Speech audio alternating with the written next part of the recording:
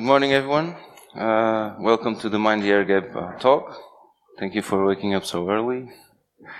So, my name is Pedro Umbelino. I'm a senior security researcher at Checkmarks. There's my contacts there, email, IRC, Twitter. My main responsibility at Checkmarks research team is to research whatever I want, which is pretty cool. So I have to thank Erez Yalon for that. It's a great team to be working on. So what's this talk going to be about? So I'm going to talk about air gap cover channels, data exfiltration methods, some examples, what's been done, the research that has been done in the past and now. And I'm going to present, hopefully, 2 live demos about NFC and Bluetooth low energy smart bulbs, and let's see how it goes. So why this need to research into air gaps? So nowadays you see that organizations and buildings have increased their security. There are more and more high security environments. So there's this need to investigate into new data exfiltration techniques. This could be out of the need to have a low fingerprint or have stealthy requirements. So there's these new techniques to exfiltrate data that are not detectable by current intrusion detection systems or needs. This can also be a method to evade or bypass low permissions. For example, there's some malware that's inside the system that cannot use, let's say, the Ethernet card or the Bluetooth card. But there are still some things that the hardware can control, like the access to the hard drive and make a LED blink, for example, and use that as a channel to exfiltrate data. And it's extra challenging. It's really fun to do this kind of research. I think it speaks to the heart of what a hacker actually does in the ways that it subverts the system and is able to control and have an effect, sometimes a physical effect on the real world. And you'll see in the examples, for those who are not familiar with the topic, that Hollywood has nothing on us. There are some examples that are pretty far out. So, boring part first. So what's an air gap? So air gap is a measure or a set of measures that ensures that a secure computer or system is physically separated from an unsecure network. So the name arises from this conceptual air gap that exists between the two secure and unsecure networks. So in theory, the concept represents the maximum security that a network can have from one another. Of course, this is just theory. It's a theoretic concept. It's very hard to implement. Applications where air gapping are seen most often are military or government computer networks and systems, some financial computer systems, some very industrial control systems like nuclear power plants, medical equipment, aviation, and SCADA systems, etc. So the definition for a covered channel could be defined as an unintentional channel that is used to transmit or receive data between systems in which air gapping measures were taking place. So what I mean by unintentional is that the channel was not originally designed to transmit or receive data, but it's still used in that way. Although there might be some additional software needed at the target system, usually there's no hardware modifications at all. It's not like to bridge an air gap that an attacker goes and plugs in, for example, a USB Wi-Fi card and then it bridges the air gap like that. It's kind of a cheat. So, covered channel supports for air gap.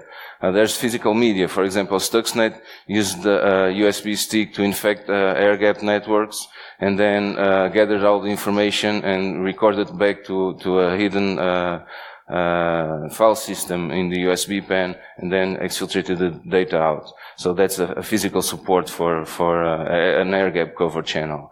There's also acoustic supports. A computer can generate noise not only using the sound card but also the computer fan, for example. There's also light supports where a malware can blink an LED or a computer screen, for example, and use that as a support to exfiltrate data. Seismic.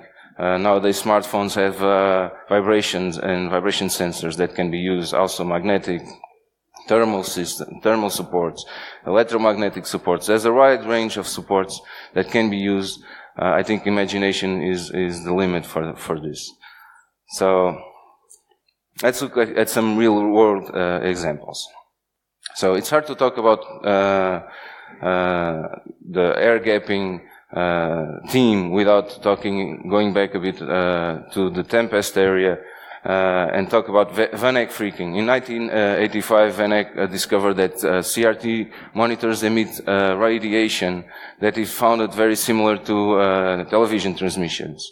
So he set up an antenna and figure out a way to, just by pointing an antenna to a CRT screen, to actually decode what's on that screen. And he did it from 200 meters away. Later on, Marcus Kuhn was able to do it with LCD screens also. So there are many examples. We cannot go through them all because we won't have time for the demos. But some known ones are cool ones, like Lottery and Umpress devised a malware in 2002 that used the caps lock blinking at a very fast rate, and they were able to exfiltrate data out of the LED from the caps lock light. Sound emissions. Enspass and Goetz in 2013 created an acoustic mesh network where the computers used only the sound card and the microphone to implement a network. So the computers didn't have to have a Wi-Fi or an Ethernet card to communicate between themselves. They only use the sound cards. Now, state of the art. If you go to search this topic on Google, nowadays it's almost impossible to not be referred to the Ben Gurion University. So they are doing a lot of crazy research. For example, GSMEM. Anyone has heard about GSMEM? GSMEM is a software that uses executes memory instructions, memory move instructions, which actually turn your laptop into a GSM station. So the frequency that they get executed emanates electromagnetic radiations and turns your laptop into a GSM station, which can be picked up by a cell phone. They did the same with AirHopper. AirHopper turns your computer into an FM transmitter that you can pick up on your radio and exfiltrate data that way. They use USB. They turn the USB bus into an antenna by executing several USB commands. The principle is the same: generate some electromagnetic perturbance that can be picked up by a receiver. Traumashammer and Genking in 2014 devised an acoustic crypto side channel attack, which they used ultrasonic microphone directed at a computer, and they were able to pick the ultrasonic noises that the capacitors on the motherboard do when they are decoding some kind of information. So they were able actually to extract an RSA key just by measuring ultrasonic noise on the capacitors of a motherboard. Which is pretty cool. Bitwhisper. I'm going to tell you about this one. So, at Ben Gurion University, they did a demo also, which was pretty cool. So, they infected a printer scanner, multifunction printer scanner, and they devised they built a drone with a laser and a high resolution camera. So what they did was they used the laser from the drone. The drone was like 1 kilometer away, firing a laser into a building where the printer scanner was. And the scanner would turn on and receive the laser, was able to perceive that the laser was being shined on the room. So you have a downlink channel, and then blinked is a LCD screen. And the camera on the drone picked up the blinking, so you have an uplink channel. And they used the printer scanner to pivot in the network of the building. It's pretty nice. So there are a lot of examples. There's no time to go through all of them, but they're pretty cool. So now I'm going to talk about the data exfiltration research that we have been doing. So this is a tale. This is a light bulb tale. So I like to research stuff, random stuff. Sometimes it's even security-related stuff, which is cool. It turns out that I'm not alone. David Sopas, which is a colleague of mine, shares the same illness. I'm pretty sure most of you also share this illness. And David is nowadays researching a lot into IoT devices, And that's when he's not overseeing a bunch of crazy researchers like myself. Some months ago, he told me that he had a light bulb. He wants to hack into this light bulb, and the story begins like that. So the plan A is always get root, right? He was not able to get root. There were some issues. There was not enough time also. But he was still able to do something. He was able to control the light itself on a light bulb, which is over there. So it's a RGB light bulb. So we were very surprised to see that there was no authentication at all in the light bulb. Everybody can control it. So there's this basic Bluetooth low energy security fails that if you go into BLE, you know. So the process begins with enumeration, endpoint enumeration, then figure out which characteristics in the light bulb were able to be written to, reversing the Android application to figure out the communication protocols and which codes control which channel on the light bulb and so forth. And then you have RGB color set at your disposal. So this is about the time when he called me and said, okay, I have no more ideas. What can we do with this? And I immediately thought, okay, let's implement a air-gapped covered channel exfiltration through a light bulb. And say, okay. So what's our idea for implementation? So the transmitter was implemented using a simple scheme, just by changing the blue light intensity on the bulb. It's a little bit weaker for binary 1, a little bit stronger for binary 0. The blue channel, we chose it because the human eye has more issues distinguishing between the different shades of blue. It's just how our eyes work. So the protocol is really simple, just sends a preamble, then a byte, then a trailer. And we chose to cycle the colors in a slow manner because we wanted to use off-the-shelf components for the receiver. So if it changes in a slow manner, you can use the camera from any smartphone to receive that information, and you don't have to devise some kind of sensor to have a high-speed data exfiltration. So our idea is always to use low-cost off-the-shelf solutions that you can actually replicate at home to the POCs. So this is the attack scenario. Let's imagine that this device has been compromised by malware, and the malware steals user credentials. So the malware wants to leak this information, but the attacker wants to do it in a stealthy way, or cannot use other resources like the Wi-Fi or Ethernet card or GSM, or whatever reason the attacker chooses to. He wants to use a more stealthy way. Also, Bluetooth low energy doesn't have a very long range, and light, when it's shined on a room, can be picked up by a longer distance. So the attacker uses the Bluetooth to scan for nearby lamps. It discovers the vulnerable lamp and uses that lamp to exfiltrate data out. The attacker on the receiver end just has to point his device, his smartphone, to some area that's illuminated by the lamp. Now, this is a very close setup that I have here for the demo. Let's try to make it work. First, I'm going to turn on the lamp. Hopefully, it turns on. So this is the receiver device. It does not have to point to the lamp, just to an area that's illuminated. Let's pretend this is 2 kilometers apart, and there's a telescope here. I actually did that with a telescope, and it works pretty well. So,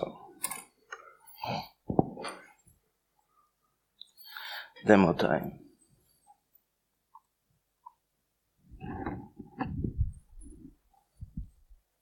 Yeah. So this is the infected device, which will be running the malicious code.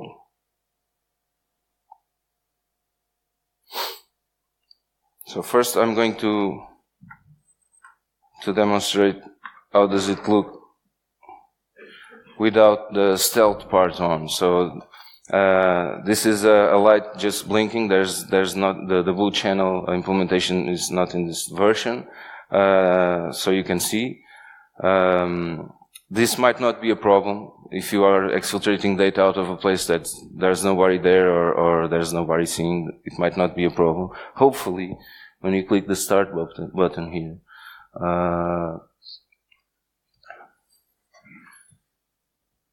Yeah.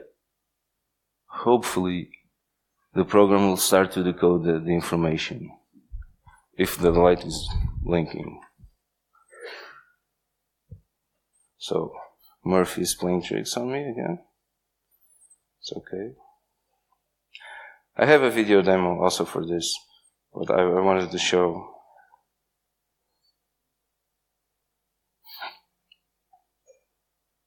So, the problem here is that there are a gazillion Bluetooth-enabled devices in this room, and the software sometimes has trouble finding the camera. So, the information that we are trying to exfiltrate is WOT, W00T, and you can see on the bottom left that it's already started to pick up the word 00T exclamation mark.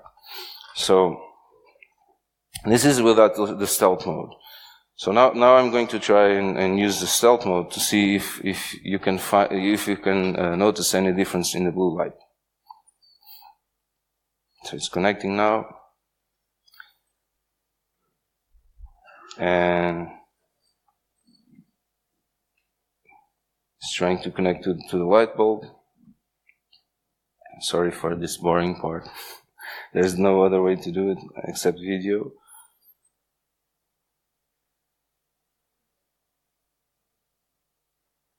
So what's going to happen is that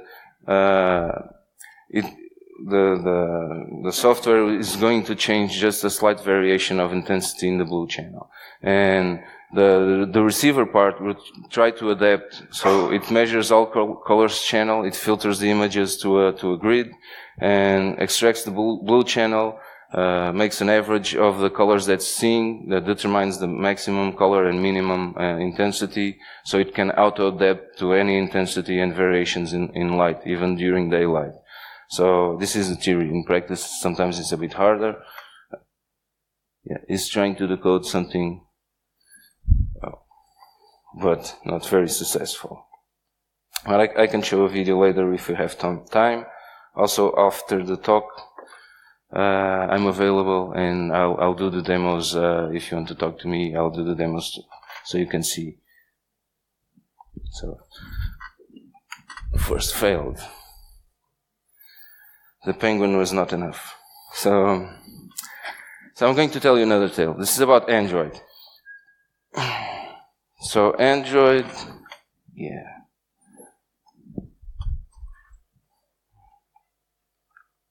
Damn it.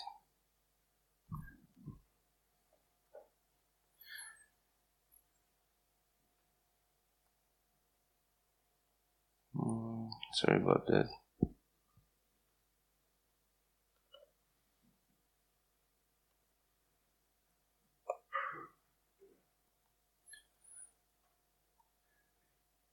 So I'm going to tell you another tale about Android. So, as I said, I like to research a lot of stuff, different stuff, and my overlords are awesome. So, one of the things that I wanted to research was a particular brand of Android devices. The audit turned out not to be so profitable in terms of bugs that I found, so I moved on into a full Android OS audit. At the point in time, it was Android 6.0. I've done that before with some success, so I know what I was going to look for. I usually look for permission bypass mechanisms or some logic errors, some logic bugs, and not the traditional bugs. And I look for opportunity to make the device behave in ways that are not expected. So during this audit, I found this package called NFC adapters and a function called enable reader mode. We'll get back to that. I'm just going to talk a bit about NFC really fast. So NFC stands for Near Field Communication, as you might know, and it's a set of communication protocols that enable two electronic devices to talk to one another if they're really close. So really close because the NFC involves always an initiator and a target, and usually this target is passive, has no batteries, so it has to be quite close to the initiator to use the energy of the transmission to process whatever it has to process and reply back. So it operates on the radio frequency of 13.56 megahertz, and usually a device can be a smartphone, can be a reader or a writer, can be configured as different operating modes. The modes just concern modulation methods, coding schemes, and protocol initialization processes. So back to the NFC adapter class. So while I was doing the audit, I noticed that there was no protection in this particular function. So when you use Android, for those who have Android, they know you have to give permission when an application wants to use certain resources on your phone, like the Wi-Fi card or like the NFC, for example. And I noticed all functions were protected by NFC permissions, but not this particular function for some reason. So I was curious. I wanted to know what this function does. What is it for? So what I did was I set up the software-defined radio and turn on the NFC on my phone and just analyze what's going on. And what's going on is that when NFC is turned on, there's the radio card is configured for a normal, usually Type A pooling, which means that your device is always sending a packet, so to speak. Is always sending a pulse of energy, trying to figure out if there's some passive device nearby, like a smart card. Or like the card that you use to enter your door in this hotel, for example. It's NFC. So I discovered that I visualized the different modes of operation with the software-defined radio because that's what that function does. That function allows an application to configure the NFC radio, even that if you don't have permissions. You don't have to have permissions to configure the radio. And what I figure out is that when you change the mode of operation to NFC Type F or NFC Type A, what the device does, it immediately starts to pull. It configures itself for this new mode and immediately starts to pull for new cards nearby. And there's this special kind of operation mode which is called skip and def check, which makes the radio card go silent. So the NFC does not pull anymore. So this gave me an idea, of course. So what if you can cycle through these modes really fast? What will happen? And do you see any problem here? So what's happened is then you get this NFC controllable bursts. You're not using NFC per se. You're not using functions of the NFC library to transmit NFC data in the traditional way. You're just turning on and off the NFC radio. And this results in a burst of energy because it's the NFC card trying to pull for smart cards around. So the timing is not completely controllable because it happens on the background on the phone. You don't have real-time control about it, but it's close enough to think and implement a data exfiltration method via these bursts. So on-off keying was the immediate idea, like burst, no burst. So the implementation that I did is that a radio burst stands for binary 1, and silence for binary 0. It's the simplest forms of amplitude shift keying, O key. So the protocol is a bit more complicated. I wanted to add Hamming 7/4 correction codes for the transmissions because there's usually a lot of noise, and I wanted to be able to receive that data properly. And this is the transmission part. So the transmitter is just your device that has been compromised by malware. We also tried some NFC USB tags. They're also interesting. So, but this is the emitter. So how can we receive this signal? Do you use SDR decoding? Do you code GNU radio? Do you use custom hardware? Well, if you remember 13.56 megahertz, this is also called high frequency band or short waves. So if you buy one of those expensive radios, you can actually receive the signal. But also if you buy a very inexpensive radio that supports for shortwave, usually almost all AM radios do, you can receive these waves.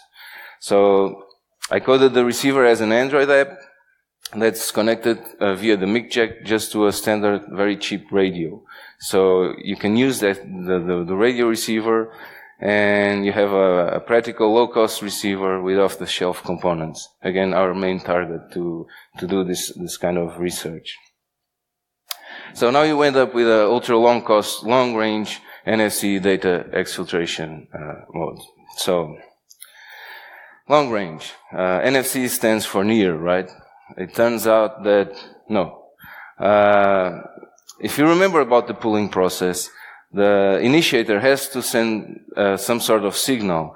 That signal cannot be weak because you have to power up a passive device. The passive device has to use that energy and then has enough energy to reflect back and still be readable. So it's sort of a strong signal. And we are thinking about data exfiltration one way. We are not thinking about making NFC work. We're not trying to make the normal NFC protocol to work. We're just using NFC, and we are trying to detect the existence of an NFC pooling process. This is important. So we got more than 4 centimeters, which is the standard distance for a car to work. How much more? Any estimates? No. So we got successfully detected NFC over 40 meters distance just using a standard radio. Not a very expensive radio, just a standard radio, no dedicated equipment whatsoever. If we are talking about USB NFC dongles, we can detect that over 100 meters of distance. So NFC used like this is definitely not short range. So the attack scenario is quite similar to the attack that I showed you. So there's this compromised device that has no permissions or does not want to use the standard ways to exfiltrate data out. So it uses NFC on the device because it has a NFC chipset, and on the attacker on the receiver end just has an inconspicuous AM radio connected to his smartphone, and he's able to decode information out of it. So now for the demo, if you bear with me just a bit. So this is the attacker. The application is called NFC Drip. The plan is to open source it, and then you can play around with it. So this is the emitter part. I'm just going to put it here. Unplug this. And let's see if it works.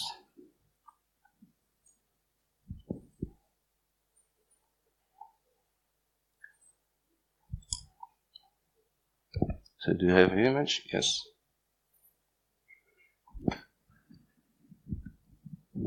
Okay, so I'm going to use one of these radios here, which is the cheapest ones I could find for this demo. I also have an expensive one that will allow you to listen to the NFC signals. It was not very smart to try to do this demo because I wasn't aware that this building is controlled, everything is controlled via NFC. So there's a lot of noise. I'm going to show you the amount of noise that there is. This is supposed to be static. Can you listen? Okay. So let's see what Murphy has for us. So I connect to the mic jack. I start the receiver. I power the radio on. It's just a standard radio. Start listening. And hopefully when I start the emitter here, it starts to send data, and you can see some spikes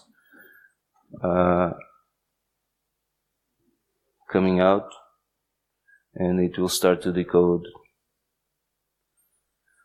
whatever it wants to decode, which should be password. Okay.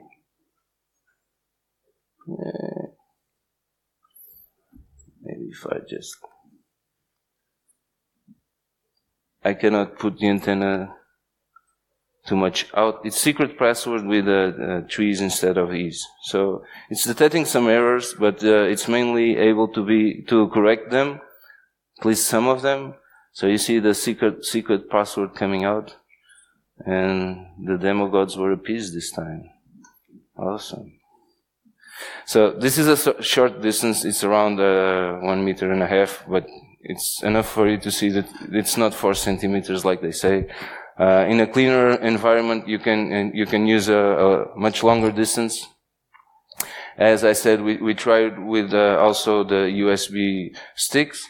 We haven't have enough time to map out all the NFC radio chips that there are, and I'm pretty sure that they have different capabilities and ranges. There are some caveats, like the type of NFC antenna. This, just a second. So the NFC's antennas are a round coil, and this usually round or square coil, and this has some characteristics that makes it a bit directional. So if you want longer range, you have to be in the right direction because the signal is highly directional. Also, if you want to make antennas for this kind of signal, it's a bit harder. You cannot use like a standard bipole because it will measure around 11 meters, I think, for this waveband. So you have to have helicoidal antennas or other kinds of antennas. I'm not an expert on antennas or transmissions. This was just an experiment. So, still, conclusions. So, to win that will, ways are not wanting. So, I think the main point here is that imagination knows no boundaries. If a device is connected, and there's always be ways, there will always be people trying to get a data out of that device or trying to break into that device. And just because someone tells you that technology works in a particular way doesn't mean that's implemented that way. It just means that people, when they thought about it, they wanted to do it that way. So the IoT, of course, brings extra challenges to security and also comes into effect these air-gapping processes and mechanisms. It makes no sense to have a completely secure building with, conductive ink to block from RF signals if you allow for your employees to bring a BLE-enabled light bulb into the office, and because they think it's cool. And last but not least, the statement here is that the NFC should no longer be considered a short-range channel.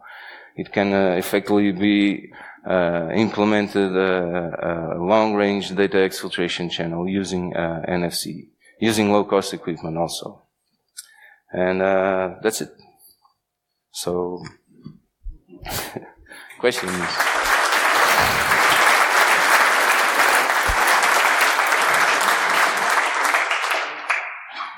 Any questions in the room? People still not waking up properly yet.